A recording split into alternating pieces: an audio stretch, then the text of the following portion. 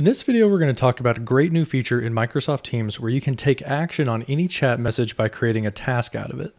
This is helpful whenever you see a message that you need to follow up on, or if you commit to something via chat and you need to remember later on that you volunteered to do something. The ability to create a task is now available anywhere that you have access to chats in the Teams app or even on the web. One of the most natural places to make new tasks, in my opinion, is during a meeting.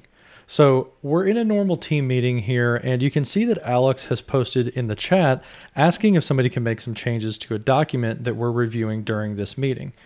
Megan can just go here and hover over the message, and you see the reactions pop up here at the top, but you might not have paid much attention to the dots at the end of the pop-up before. If you click on this button right here, then you'll see this ability to translate a message, mark it as unread so you can read it later, things like that. But down at the bottom, we have this more actions flyout. If we go down here, this is where the messaging extensions live within Microsoft Teams chats. There's actually a bunch of Teams apps that have already taken advantage of this capability and give you some quick tasks that you can do off of a chat message. The one that we're going to use here is the one named Create Task.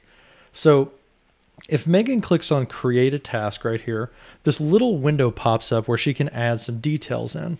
So in this little window, Megan can adjust the title, the description, as well as she can pick what Microsoft to-do list this is going to land in, give it a priority, and even set a due date for the task.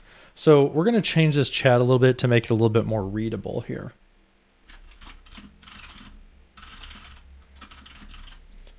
And we'll make this an important priority. We'll give it a due date as well.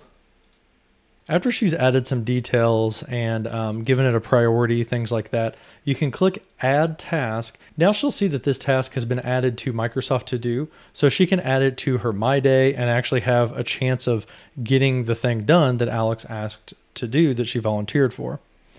It's probably a good idea too for her to either give a thumbs up to this message or to reply and let Alex know that that she's going to handle it. So there's task creation inside of meetings, but you can also create tasks inside of any regular chat area of Microsoft Teams, as well as within channel messages too.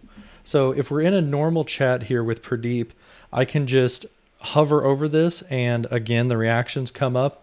I can click the dots, and I can create a task off of this everyday one-on-one chat message.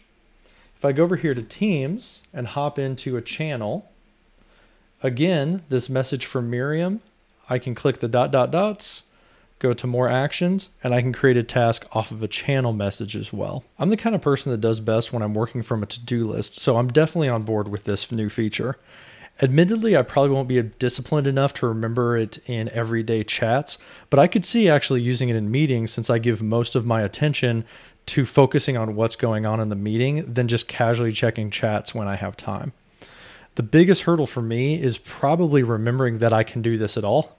The message extensions are really cool, but it's kind of like Siri for me, where it kind of fades in the background and then I forget when it's there, where it would be really helpful.